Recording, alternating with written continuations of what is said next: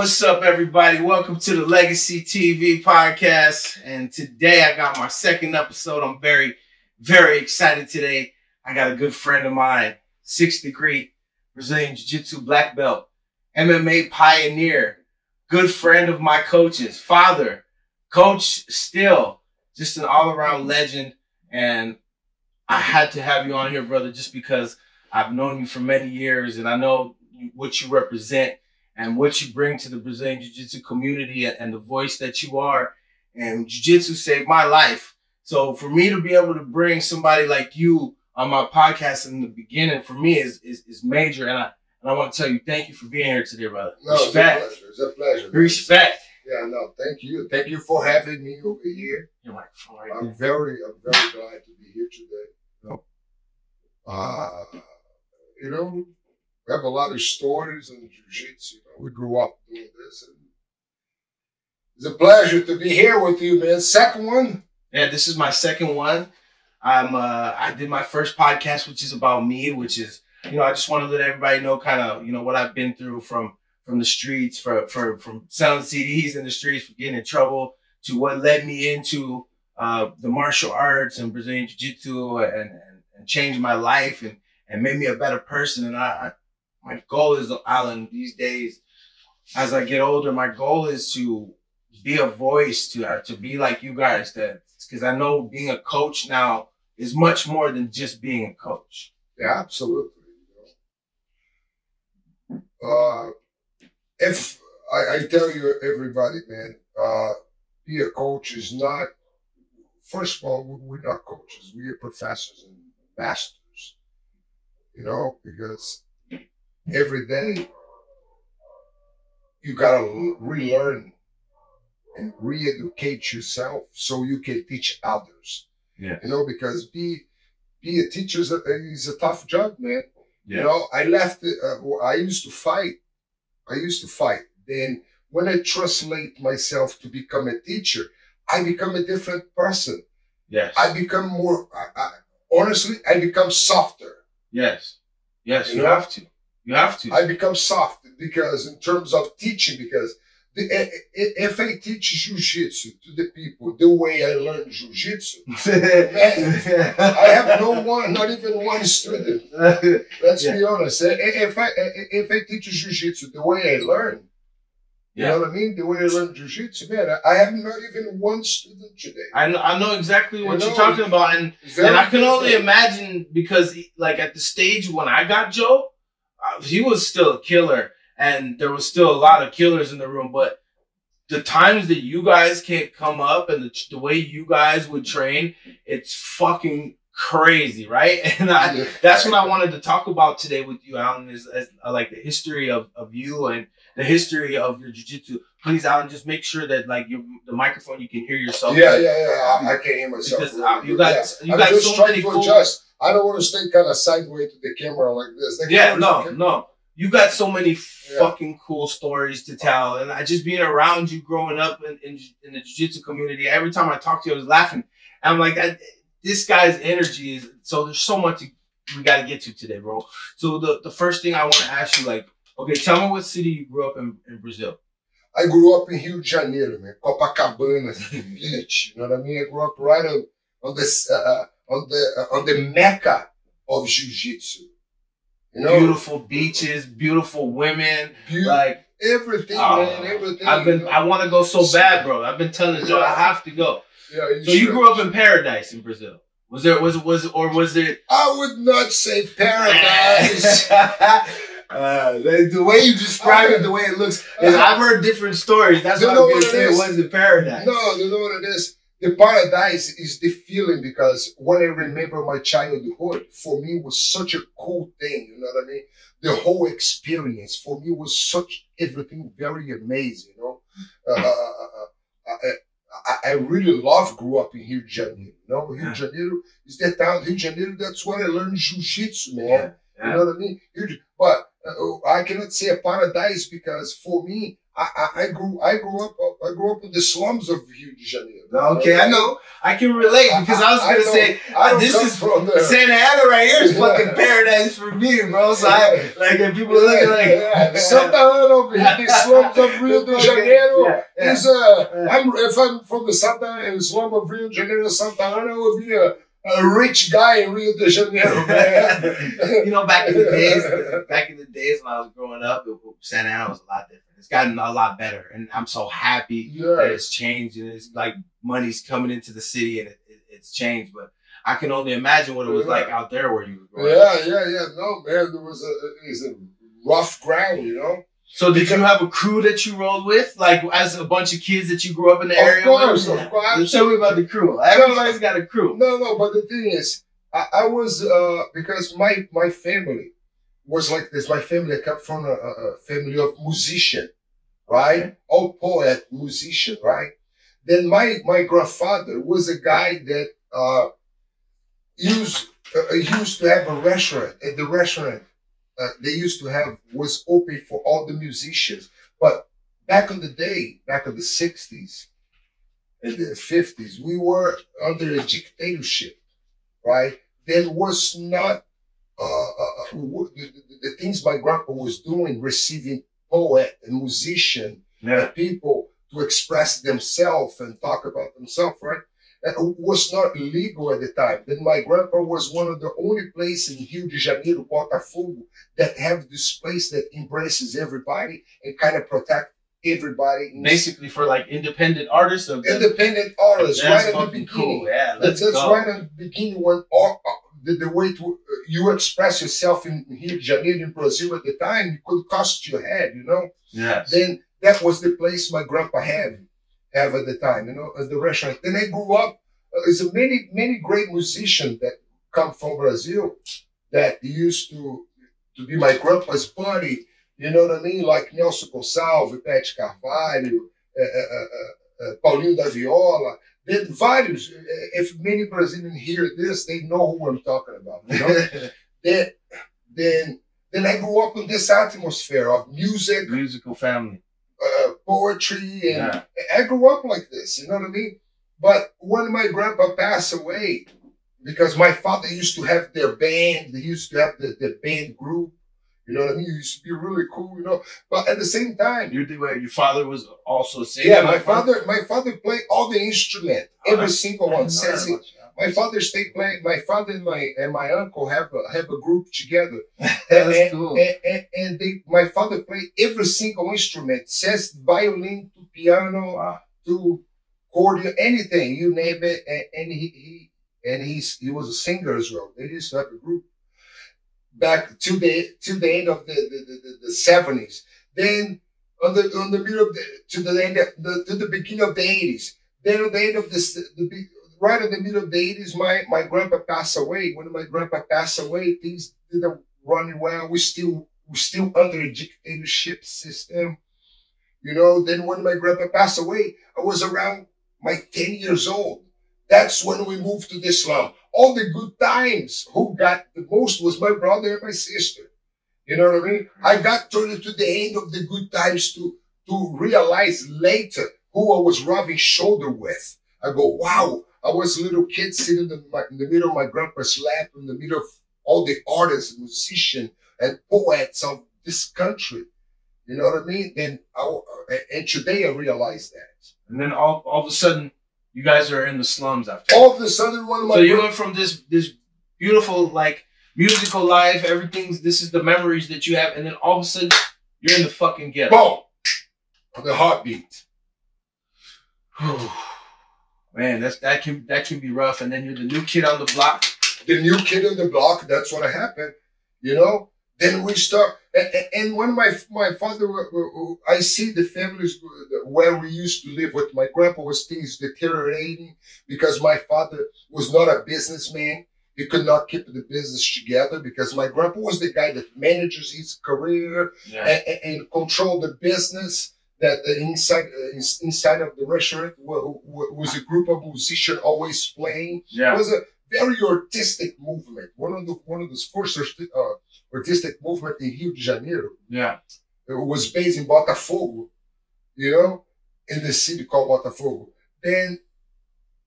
Then on all this movement over there, then I find myself when my grandpa passed away, right on the slum. So when you get out here now, did you have friends right away, or what was? Man, you remember? No, right away. Was the kids picking on you? Yeah, no, really, because yeah, no, really, because here, check it. Because I know from where the story's like kind of heading. I know like being a new kid on the block, because I've kind of been there, and then all of a sudden when you're there, these kids want to pick on you. They want to beat you up. They want to fight. You got to prove yourself. I don't know necessarily how it was for you, but I know I've been in those situations. So I'm wondering when you get out there, because I know this is going to transition into... Okay. No, because what happened is a lot of these people, a lot of those poets of Brazil was these people that was living in the slum over there that was going to my grandpa's restaurant over there, because was going people of all levels. But the greatest poet of Brazil, most of them, they were not wealthy. All right. You know, and a lot of them used to live in the slums over there, and we having in common friends, you know. Then it was not something that shocks me. What shocks me was the way I begin to live, not because of the people. They're gonna bully me. No, what do you think were the changes like? The changes that was drastically because I went to a house to live in the 20 by 20, man. Me, my brother, my sister, and my dad. Yeah. You know, 20 by 20. Now we have to go to the bathrooms outside. You know what I mean? The bathrooms outside is a flood of, is a sewer running through everybody's house, right in front of everybody's house. Literally, you know, rent was like fucking... So at those ages, what memories do you have of what did you think? Like, what did you think this was going to be normal for you, or did No, I never thought, oh, this is going to be normal. I just thought I knew I'm going to overcome the situation, and you knew, and my father's going to overcome the situation. Yeah. You know what I mean? I was relying more on my father because I was a kid, but I knew we were going to come out of the situation because I believe in my father. My father's a man of a lot of integrity, honor. You know, but he was this poet, you know, he was this poet, this musician that all of a sudden he had to become a businessman. How the hell, you know, it's like me. I left the cage when they left the cage, and I go, oh man, what do I do now? Oh, I retired. Oh fuck. So that's okay. Yeah, when you get in the cage, that's what I do. What I do? Oh, you retire. What do you do? Oh fuck, I get up for what? What? Okay, so what I do with my life? Tell me. Take me back. What was the reasoning? It's different world for jiu-jitsu. Like, did you know about jiu-jitsu the whole time you were growing up from when you were born? Like, was it popular at that time? Of course, no. Jiu-jitsu was not popular. Jiu-jitsu in Brazil, even was very negative. Sometimes have a very negative message in the media, right? Because let's put it like this. Jiu-jitsu doesn't have this glamour that today we have. Yeah. In Brazil, sometimes if somebody fights on the street and hurts somebody, the media to promote, because Jiu-jitsu was the martial arts that was growing in Brazil. And sometimes people of Brazil doesn't even appreciate and have the appreciation of the things they have on their own culture. Yeah. Right? Absolutely. Then they begin to come, oh, they went to the United States. Now we love, oh, because went to America. Yeah. You know, everything gotta leave Brazil, go to America, then to become popular again in Brazil. Right? Brazilians have this tendency to let this repeat all the time. You know, not value so much of the culture they have. Yeah. First, when the culture leave, like Jiu-Jitsu didn't have the value that have like we have today, the prestige. Because Jiu-Jitsu, for the first time when they show, one of the first times they showed the Vale Tudo in 1991, when it was the beginning of everything. The first Brazilian UFC, I would call, because that was the challenge between Jiu-Jitsu and Luta Livre. This was a national TV. And the next day, one fought Murilo versus Valide versus Eugênio Tadeu, Murilo versus Mendes, e Fábio Gugel versus Denis. Was a challenge that those guys from Luta Livre challenged the Jiu-Jitsu guys, and the Jiu-Jitsu guys end up defeating them. That's when it was the big impact of Jiu-Jitsu in Brazil that have not hit America yet. At all, yeah. At all. And that's when all the Brazilian Jiu-Jitsu gyms flooded with people, the tons of people. In Brazil? Yeah, in Brazil. When everything begins, that was the kind of the first UFC, was the challenge between Jiu-Jitsu and Luta Livre. And Carlson invited all the black belts to defend Jiu-Jitsu, because back then was about the honor, was not about, oh, I want money, I want this. No, it was about to defend Jiu-Jitsu, because we were defending not Carlson Gracie Jiu-Jitsu. Carlson Gracie was defending the Jiu-Jitsu legacy itself over there. It was the moment, that's the same moment that when Carlson Gracie fought Valdemar Santana back on the day, even I don't think it as bad, because Valdemar Santana he still was a Jiu-Jitsu black belt. He was a Jiu-Jitsu. I don't see as that much threat, you know, but the Luta Livre, those guys was not considering themselves a Jiu-Jitsu black belt. They consider that then they have this challenge. My point is, even on this challenge, when this was over, a bunch of people that work for this company in Brazil, it's called Globo, was fired. Yeah. Everybody was fired. A bunch of people was fired in this company, right? Why? It's like you fire everybody in pay-per-view over there, or you fire everybody on Bellator or UFC. No, not the promotion, the channel. Oh shit! The channel. The whole channel. That fire everybody. Yeah. No, let's tell me one channel. Channel 11 Fox News. Channel 11 Fox News. After the Channel 11 Fox News showed the MMA to whole United States, everybody watch. Yeah. But the next day, everybody in the Fox News on fire. Damn. That's like this. That's how bad it was. That's how bad. I wonder why. No. Then imagine it. 20 years later, Fox News now buying the same thing to watch it. You go, oh, hey, hold on, this is not so bad. This is so crazy. It's so crazy that over there they didn't understand how big it was until it. No. That people that was around Jiu-Jitsu, that tribe, we all understand what it was. We all understand. We were totally conscious of the science and the knowledge that our master CARLSON and Elliot translate to everybody. We were so. You guys knew you could beat everybody. But the thing is, was the message, the way you have to be delivered to show Jiu-Jitsu power. Right. What is the message to show the Jiu-Jitsu power? It have to be delivered. We kick everybody's ass. That's what I'm saying. Then this is bother people because we are martial warriors. Yeah. We don't. They try to they create something so they can escape. And they try to go, those guys are savage, they know how to fight. We are artists. But we were artists as well, man. Yeah, we should better artists. Yeah, no, it's not because being you were proving a point. Yeah. We just want to say, hey, dude, listen. Check it out. Let's put a challenge over here to see, because Carlos Gracie did this back in the 50s. Yeah.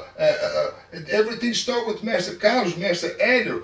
Then Walid Ismail went to the TV and did the same thing. Hey, Jiu-Jitsu, we challenge everybody, we are the best, and that's it. That's it. And that was the point. And those guys from Luta Livre didn't take this well, and they accepted the challenge, and that's how everything started. That's crazy. You know, that's when we came everybody to the United States.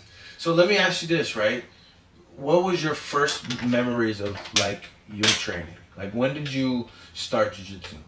I started Jiu-Jitsu in Copacabana in the Carlson Gracie gym. I was a kid. I was 12 years old. 12 years old. Okay. I've trained 12-year-old kids. So you walk in the gym, 12 years old, like, and you had known about Jiu-Jitsu already. You'd heard about it. What was that like? What Carlson was there teaching himself? No. It was one of when I was there, my thing was CARLSON. My sister was going out, was hanging out with one of my friends that become one of the guys that guide me into Jiu-Jitsu. His name is Luis Carlos Mateus, Manimal. My sister used to hang out with him, go out with him, used to be his girlfriend. Then I was a kid, and he used to tell me, I used to train judo with my grandpa, right? Then I was a kid, and he used to hang out. Then we used to do techniques together on the street. Then one day he told me, "Oh man, you're really good on this." You know, I goes, "Yeah, I train judo. I used to train judo in the Colônia de Férias, the vacation colony that's inside of the military base. I used to train inside of the military base of Brazil when I was a kid." Right? On their head.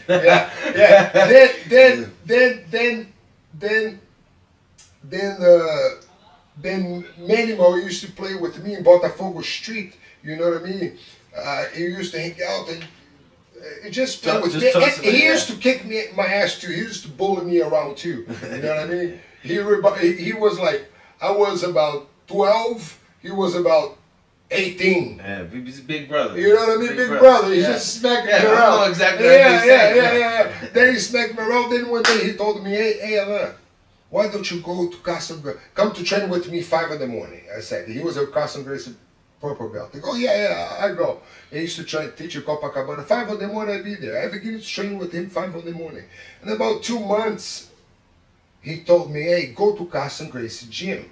After 2 months of training? Yeah, after 2 months of training. Well, did you, like right away you loved it, right? Yeah, right away, yeah. Because I was training judo was something very similar. In judo, one thing that used to bother me that I have to stop afterwards. After you get them on the ground. Yeah, after getting on the ground. I want to continue, I want to do something, you know. Then Jiu-Jitsu was very appealing to me. I felt so good. So they said they tell you to go to CARLSON. Yeah. So CARLSON, how far is CARLSON at the time from you? At the time I used to live in Botafogo, about 10 miles, 12 miles. 10 miles, that's not far at all. That's not really not far at all. Rio is everything's very small.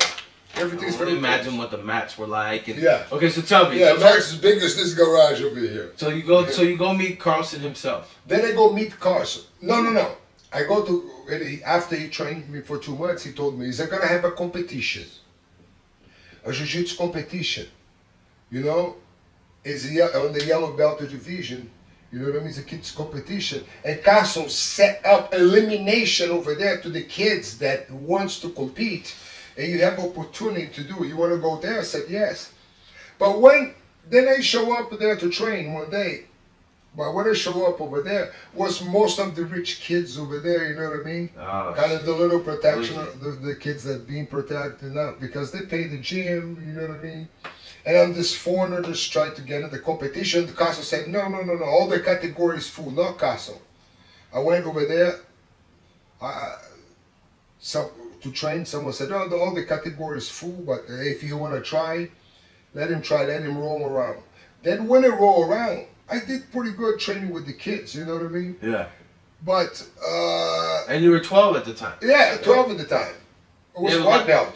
There's a lot of kids there? Yeah, tons of it, full of kids. That's crazy. The gym was packed. Then they go, okay, bye. I go, okay, when they come back, they go, don't come back, we do. They didn't like you? No. I guess not. That's all right. Hey, it's okay. So and you notice that, okay, these guys don't like me. They'll get fired. I get fired. I like to continue. Go back 5 in the morning with Manimal again. Okay, so you go back and you start training with the guy again. With Manimal. Keep training there. He goes, hey, go there again, boys. I go, okay, let's go there again. A couple weeks passed. It's getting close to the tournament. Then I went back there again. And he goes, okay, awesome. CARLSON? Oh, so yeah, it's time to train. Put everybody to train. Then I'm training again. I'm trying to impress. Oh, you try to impress CARLSON GRACIE. Yeah, right now CARLSON's a bunch of kids over there. And you just have a few seconds to capture his eyes, you know. And I tried to roll again. I tried to capture his eyes. Nothing. Oh, man. No I know how that is. I know, like, how no delivery. When you really want, you know, you want to do well and you want the person that you want to do well in front of to see, and then they don't see it. I yeah, get it. they don't see it. So you were kind of let down a little bit at the time. Yeah. Because the second time, okay, do come back a few more, because I didn't have money to pay the gym. Yeah, so you know what I mean? Yeah. Then they come back because a lot of kids that was there was paying member. Then the competition came. The competition arrived. Time passed by. The competition came. Then Manny Mo told me, "Hey, Allan, about 2 weeks before the competition, he said, they need one kid and they have heavyweight division and the yellow belt." I said, "I'm the guy, man." And you were heavyweight at the time? No. But you didn't give a fuck what the weight class was? I didn't give a shit. I just needed an opportunity. Yeah, you just wanted to compete. Okay. Yeah, yellow belt. I go, "Hey, I'm in." Okay. He goes, "You sure it's a heavyweight yellow belt?" I go, "Minimal, teach me the point score over there, and that's it." Yeah. It's a submission point score, right? Yeah. He goes, "Yeah, okay, let me teach you the point score first, okay?" Yeah. I run with him over the point score, okay? What about, let's run over the submission, boom, boom. Okay? And the day the competition came, and no, the day the competition came, fuck no. The day the competition came, no. I have to make more because, hey, CARLSON, you don't have to pay for the competition, your name over there, but you have to go to this mountain over there called Teresópolis, far as fuck. It's like, I have to live here, go all the way to Big Bear. I go, where? Big Bear? I'm fucking going there, too far, motherfucker. That's crazy. You want to go over there for what? Yeah, to compete. That's far. You're like, man, I can't even. I cannot afford, man. Are you nuts? I gotta get in the bar. I gotta get in the bus. I gotta pay bus. I gotta pay food. No, it's not gonna happen. He goes, "Man, it's your chance." Yeah. I go, "Okay, how much money do I need?" He goes, "You need money for you to during the day to eat, and you pay money for your transportation back and forth." Okay, I can get that. I went to the cemetery right next. Was right close. I remember that because you know the day of the dead. The day of the dead. Yeah. Right, the day of the dead. In Brazil, people go to the cemetery over there to respect them. They respect. And it was right and close to that. You know, and a lot of my friends used to make money going to the cemetery, sell water and clean the tombs. Okay. You know, and I said, "Okay, man, I need some money. Fuck, what am I gonna do?" Fuck, I went to the cemetery called São João Batista. I went to the cemetery, got a bucket of water, sponge, you know. Then I begin to clean the tombs. Hey, I approach him, "How you doing? You want some water? A few flowers?"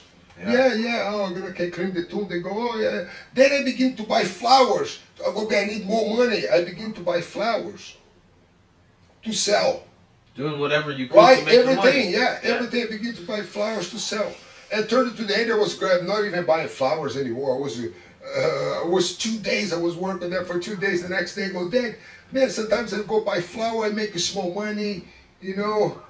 And the transition, I have to go outside the cemetery and grab the flour and come back. What I do there to make more money?" He goes, "Man," my dad goes, "Hey, save a prayer for the guy over there, grab his flour and go sell to somebody else." The guy's not gonna be bothered. Leave one for him over there, you're good to go. then I used to go, grab the flower, leave one over there. You start selling. I used to go to the tombs. Oh, if somebody needs flowers in the front, go to the front. That's how I hustle, you know. I went to the. I have to cleaning up. You were hustling. You did whatever. Yeah.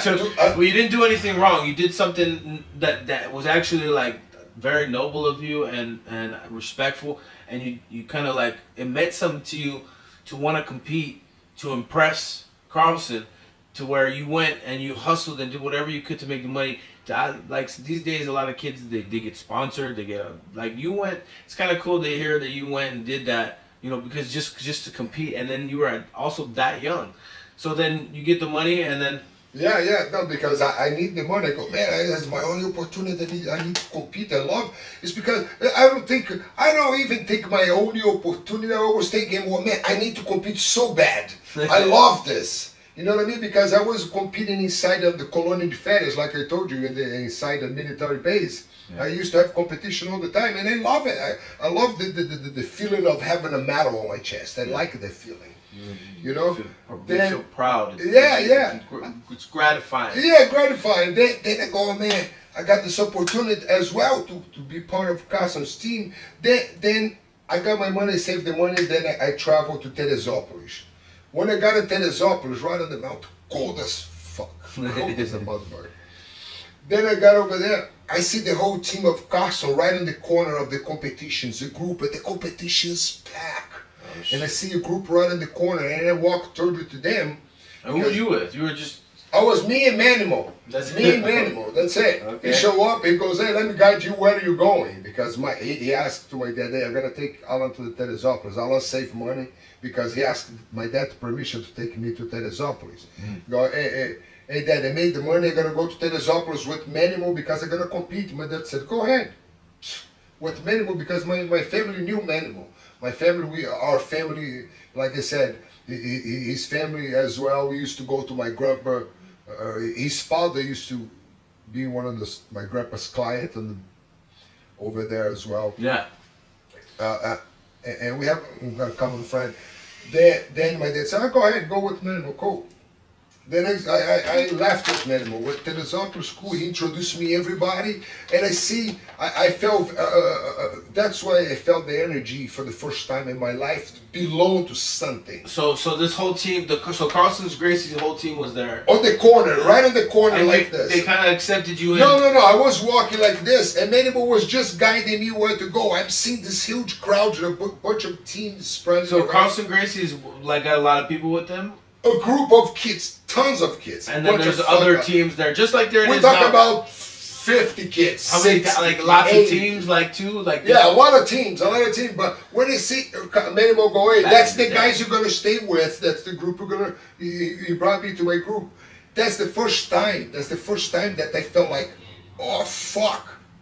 I feel I belong to something because I'm part of the team. Those guys Family. go, and it was funny because when I approached them, they go, "Oh, Allan, good job, man. You're part of the team now." Oh, I was thinking, "You in the hood now." Hey, listen, no, I was thinking, "Hey, man, listen, I'm part of no fucking team yet. I'm gonna try to win over here, so I can get some free membership over there, so I'll be part of this team." I want to be part of this team. I want to be part of this team.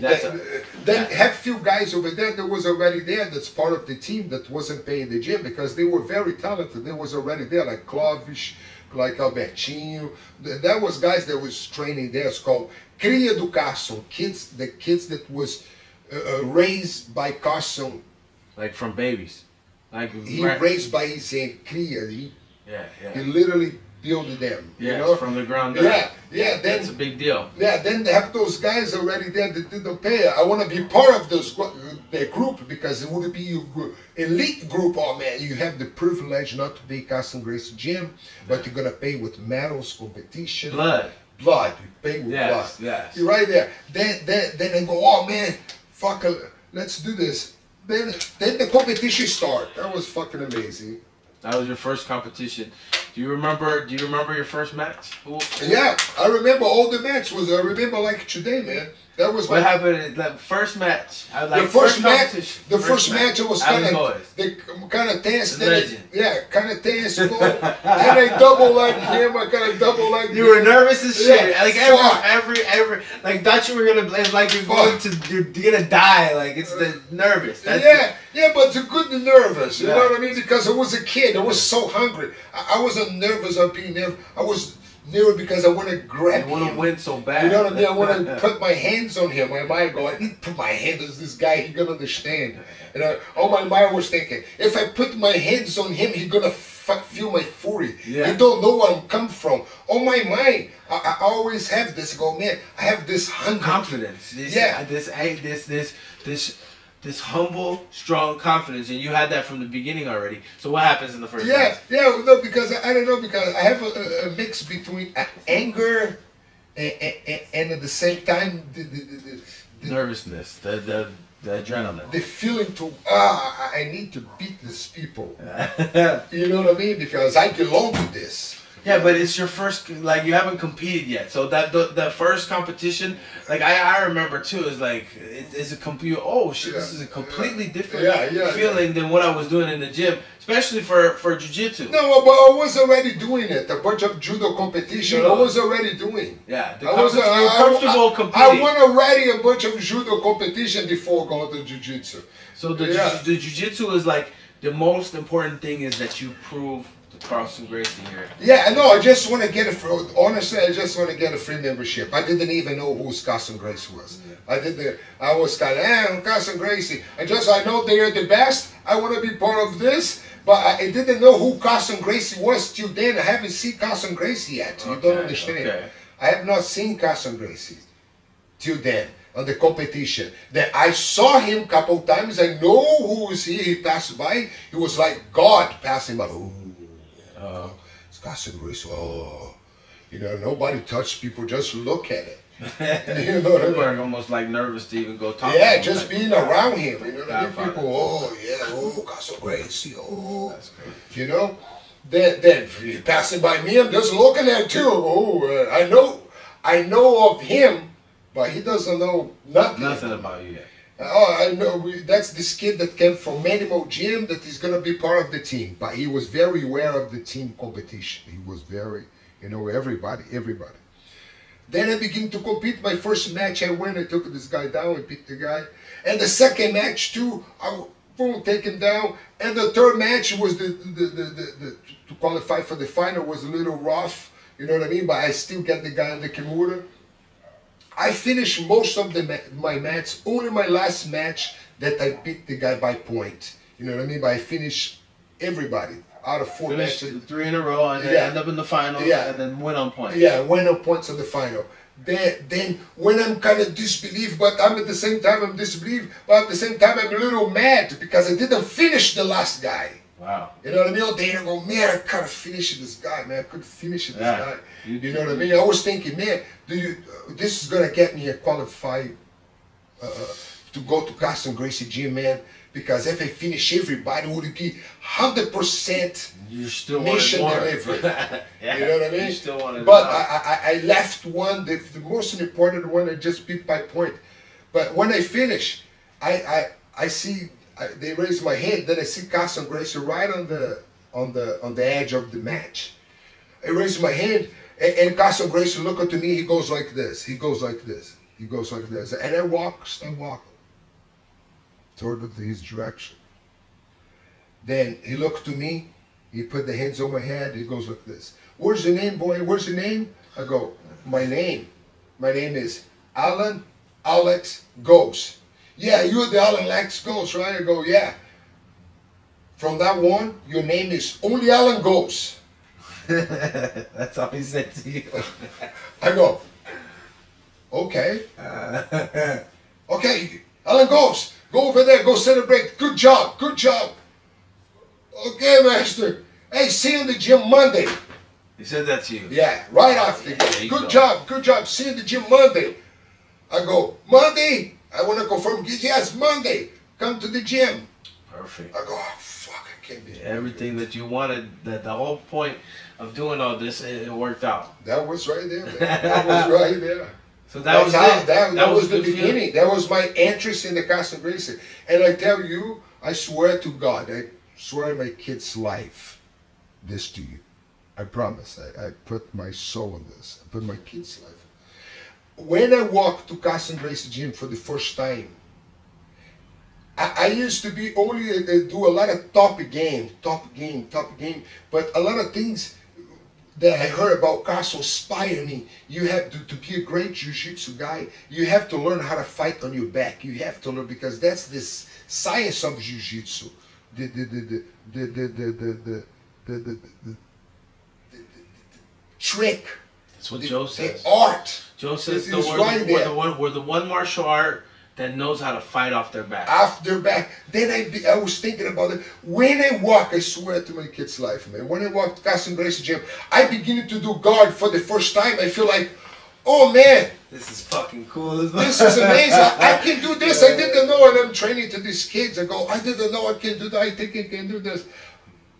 And it did so good. It's like I feel like spiritual touched by some huge energy that I begin to. I swear, man. It's the best feeling. The best. Right on the next day when CARLSON goes to the gym, I start training in his gym. But this didn't last for too long because somebody else crushed my guard really quickly. That was over. But I have this feeling of, oh man, I think I can do this. Yes, yes. You know what I mean? I have this feeling of, oh man, if I elaborate a few things here, if I learn more, if I keep my ears open, because I was a very good student. Yeah, that's the important thing though about Brazilian Jiu-Jitsu, which like because of MMA, I think like people are so focused on being on top these days, like they forget how important it is to be good off your back first. You need to, absolutely. You need to know, like, no matter what, when you get put on your back, you need to know how to take care of yourself there. Absolutely. And if you cannot do that, you're never gonna survive in mixed martial arts. Period. But that's how. I don't know that a lot of people put the time in to learn jiu-jitsu to be able to, in case they end up on their back, know what to do there. Okay, let's understand the human biology. For 200,000 years, we be in the bipedals. We walk. If you on your back, that's me. You're gonna die. Yeah. If you're on the 200,000 years ago, 100,000 years ago, on your back, you were food. You become a food. Yeah. You know, then we don't have this instinct. Even to sleep, no. You could not, you know, lay on your back. No. You know, you got to find a place to sleep, right?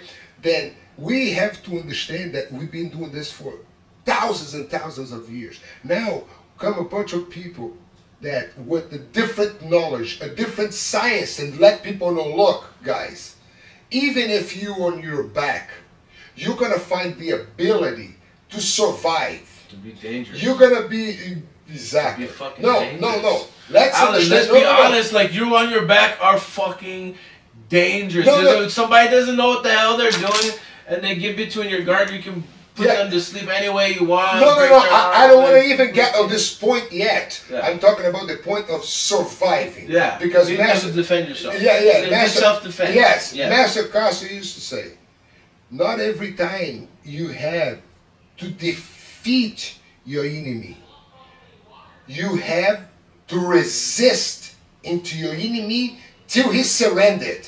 Yeah. You're going to resist it to him. You're going to defend yourself. You're going to defend yourself. If you know how to defend yourself, off this defense, a lot of attacks will become weapon. Makes sense. Do you understand? 100%. Now I know how to defend myself really good. Now I'm making myself a weapon. Yeah. It's like, hey, it's like this guy only know how to hit people. Yeah. Oh, time to get hit. Oh, I don't know how to get hit or defend the hit. Yeah. You got a problem there. You got a problem there. Yeah. So okay, so you start coming up, you start training at CARLSON GRACIE's gym, and then you're on the competition team, obviously, right away. Yeah. No, but a couple of times, when I begin to go there, I tried. I still go in. I was in the, what is it called? Not effective yet. Not yet. You know, you start going there. You start going there because you're meeting all these new bodies and stuff. It's okay. Yeah. That's the process. Yeah. No, when I first went there, on the officer, I walk in there. They go, "Hey, what are you doing here?" For the first day, I go, "Hey, Master CARLSON He told me to come here." Told me. He goes, "You gotta wait for him." Go sit your ass over there. You can terrify your ass. I don't know who you are. That's so crazy. That's what I am. I go, sit your ass over there, man. You gotta wait for him. I go, okay, man. Then I went downstairs. I was waiting for him. I'm in Copacabana, you know. I went there, pretty soon Master CARLSON is walking. Then I go, oh, fuck. I don't give a shit. I'm gonna approach this old man. Hey, Master CARLSON. He goes, hey, Allan, how are you? He's new already, my name. When he said my name, I go, fuck, he knows me, man. You know, hey, Allan, what's up? I go, Master, you said me to come here to train. He goes, why are you not upstairs already? I go, oh, because they told me. They told me to wait for you over here. He goes, no, let's go there. He literally hugged me, embraced me all the way upstairs. He goes, took me all the way upstairs. He goes, hey, this is Allan. He's going to train over here. He's very talented. Ah, there you go. Now just so you guys all know, this is my new student. He's official here. Yes. No, that's what he said. He literally goes, cool. Hey, this is Allan. This kid's going to, he never said, CARLSON doesn't have this formality. He explained, just by you bringing. Yeah, he just brought me, literally, he goes, he told those two guys in this, one guy was Francisco, the other one is Amaury Bitech's father. That's Amaury Bitech, one of those that become one of my greatest partner on the gym. His father, and CARLSON told him because he was part owner of the gym as well, and told the other guy, go, hey, this kid over here is going to start training with us. He's very good, he's talented, and he's going to be part of the competition team. And they go, good to go. We're just waiting for you to say go, because he came over here. We don't know him. You want a medal? You think he's gonna come over here? Yeah, he's coming over here. You're gonna stay. Then that's how it started. That's how it started for you. My beginnings right there. And so you come up competing in jiu-jitsu, and was CARLSON GRACIE kind of like as you're coming up as you know, because you started at a very young age, and as you're coming up in jiu-jitsu, competing in jiu-jitsu, you're already prepared for fighting, kind of.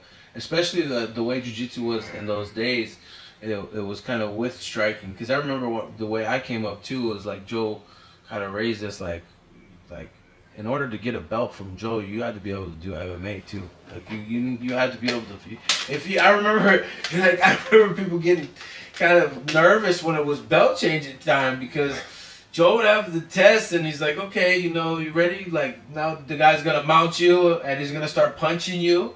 And he's gonna try to knock you out. You gotta use your jiu-jitsu. Joe is my compadre. I baptized his son. Joe is my compadre. Junior is my godson. Yes. Joe's one of those greatest teacher I ever met. Joe, man, I'm telling you, teaching, he's phenomenal. And he's a great athlete as well. But when I arrived over here in the United States, Joe was kind of chilling. You know what I mean? He didn't want to train much. He was relaxing, right? And how old were you when you arrived here? Oh, I arrived here by 21. 21. Young and fucking animal. 21. Yeah, hungry. Oh shit. What belt were you at 21? Black belt. Oh. Allan Goy is fucking 21 years old, black belt. Oh shit. Yeah. Bro. Then I arrive over here and I'm hungry. I want to fight. You know what I mean? So you met? How did you meet Joe? Joe was the master. Joe used to be the referee of most of my competition. Most of the time, a lot of times I competed, Joe used to be the referee. He used to see me, oh, this kid is really good. Oh man, he was kind of older because he's about 10 years old, about 10 years older than me. Yeah. But when I arrived over here, I was on my 21. Joe's 21. Joe's around. He's 30, going to his 30, and I go, Joe, man, and he was kind of big, overweight. I go, hey Joe, that's what's up, man. You gotta start training again, man. He goes, wait, don't go on this regime got some grace of training, man. I go, no, Joe, you gotta start training. I kind of pushed Joe to do the first Vale Tudo. Joe wasn't doing Vale Tudo. Joe was just chilling here with a bunch of students, teaching Irvine behind the airport. I arrived in his gym. He sent me to Pomona. Then Joe goes like this, hey, guys, go to Pomona because somebody's going to end up picking a fight with you. You can kick his ass. I go, okay, sounds good. Then I begin to teach in Pomona. Then one day I'm sleeping. I'm taking a nap in the afternoon. And Joe called me, hey, guys. I go, what's going on? You gotta go upstairs to Pomona, man. Have some guy over there that challenged people over there. Then I went all the way there to Pomona. Joe, I'll go over there, man. There's a guy challenging people. Then was me, Pedro Carvalho in the gym. You know what I mean? I barely speak English. Then 3 guys walking in the gym.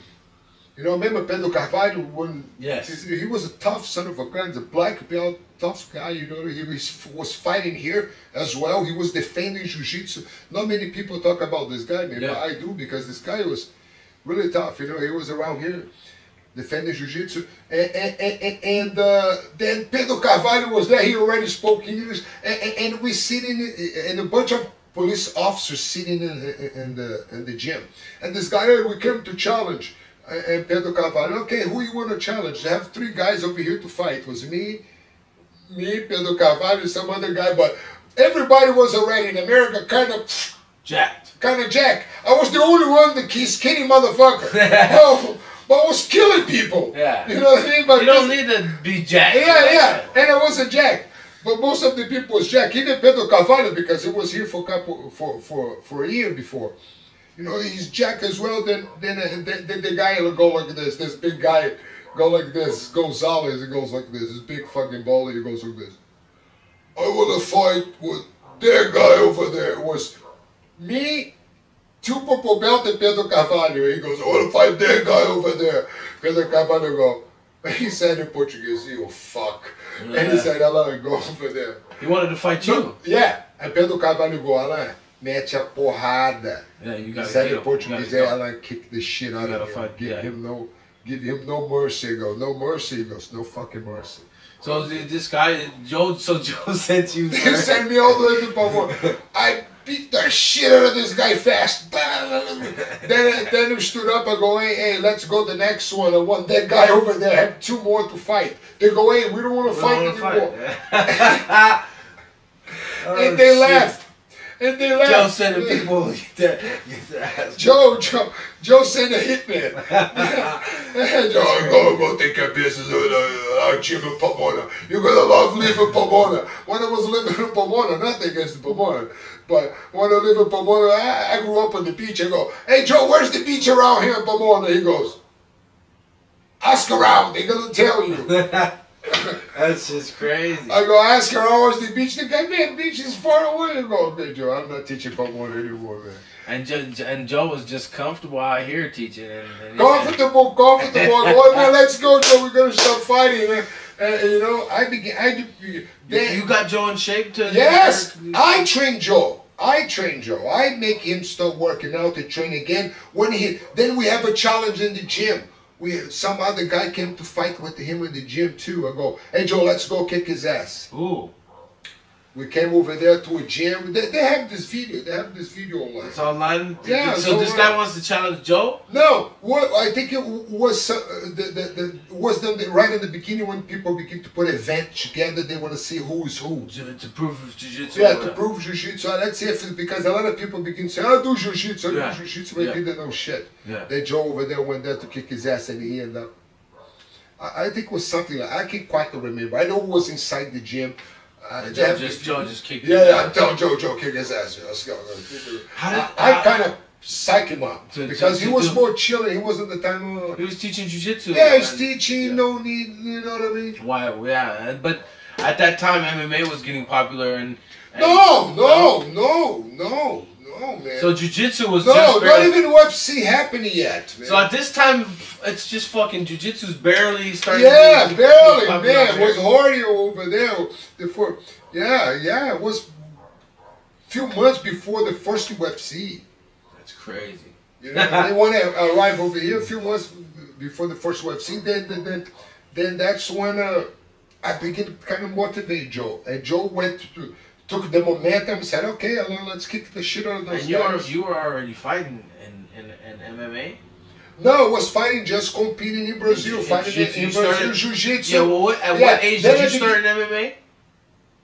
Your first fight? Professional in Japan with Frank Shamrock. I started right off the bat with Frank Shamrock. It went to a decision? To a draw, yes. To a draw. To a draw. Yeah. We fought to a draw. And right after the fight, the Japanese to antagonize us, put me in the... How old were you? I was about 22. 22, 23. And your first fight was right Frank Shamrock. Yeah, and Frank Shamrock was the champion of the organization. And he has the whole... It's like the GRACIE family have the control of the UFC. The Shamrocks have the control of the pancrase. and I fought Frank. Right off the bat. Right off the bat. So you have to have like already like, you know, been known. No, I got a bunch of fights. I fought in Brazil. I have plenty of experience. You know what I mean? I have one of my first fights that weren't registered.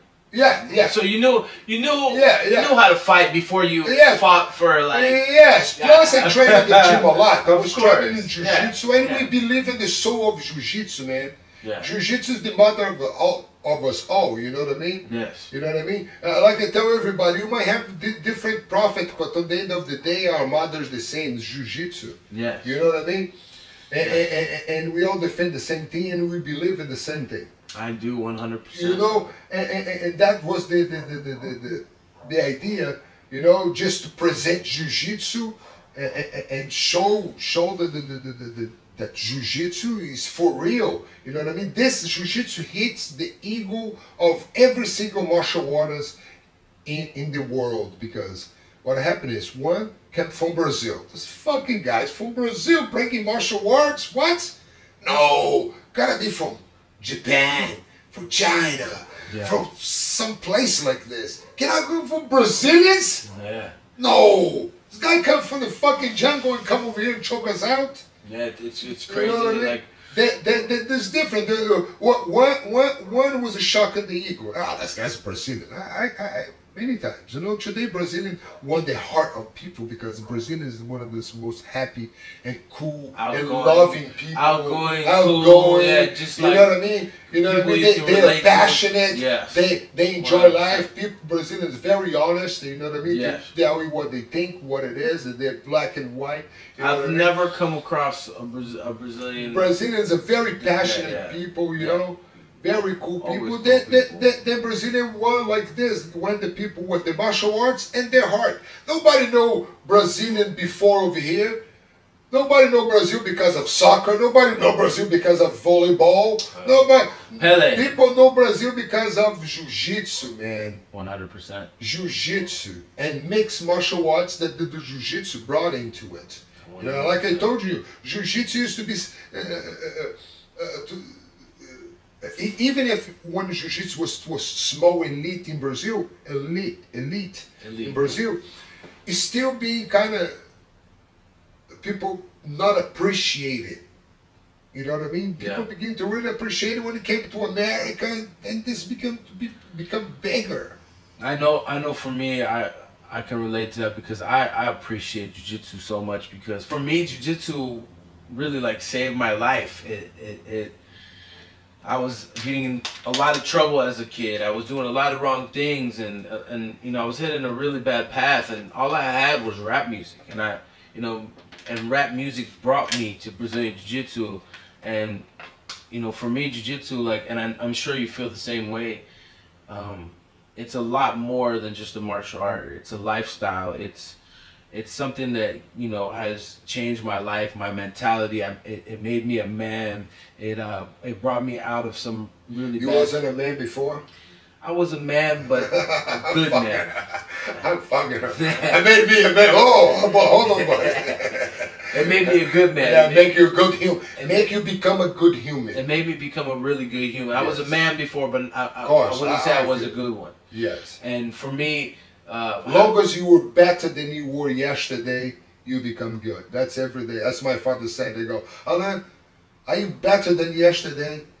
What did you do better today so you can improve society? I go, I read a book. You go, good. Good. You know? And that's what I wanted to say is you know, thank you for coming today. I wanted to tell people that Allan Goes is a legend and fought for Jiu-Jitsu and brought Jiu-Jitsu to a lot of people, and he continues to do that today. And as a matter of fact, he still teaches. Allan, what's the name of your school again, and where are you located? Right now we have we're located right in Laguna Niguel. It's just type Allan Goes Jiu-Jitsu, you see it. They're right in Laguna Niguel. But at the same time, we have our gear brand that called Tuva Gear. TuvaGear.com? Yeah, Tuva Gear. Yeah, you can go. TUVA Gear.com. Tuva Gear, yeah. Tuva Gear, Google that. Yeah, you can see over here. and that's it's not a, we sell equipment like gis, rash guard, shorts, gloves, Outfits things like that. It's outfit. I gotta get one of those, bro. Know what I mean? That's fly. Yeah, we have joggers. Hell yeah. You know, it's everything. It's all gear for this sport, for daily sport. People that really enjoy jiu-jitsu, you know, want to have a good gear, good gi, a good jogger. You look good, you feel good. Yeah, it's all about it, you know. And Tuva is being embraced by the top athletes right now. If you go to Tuva Gear and the Instagram, you see, you know, we have high caliber people that really support us, and we're really happy to have this great journey. You know? Thank you, Allan, for coming by and blessing me with some of your history, and I know we'll have you on again, bro. Absolutely. God bless you. We have to do this again. Thank you, it's brother. amazing. Appreciate it.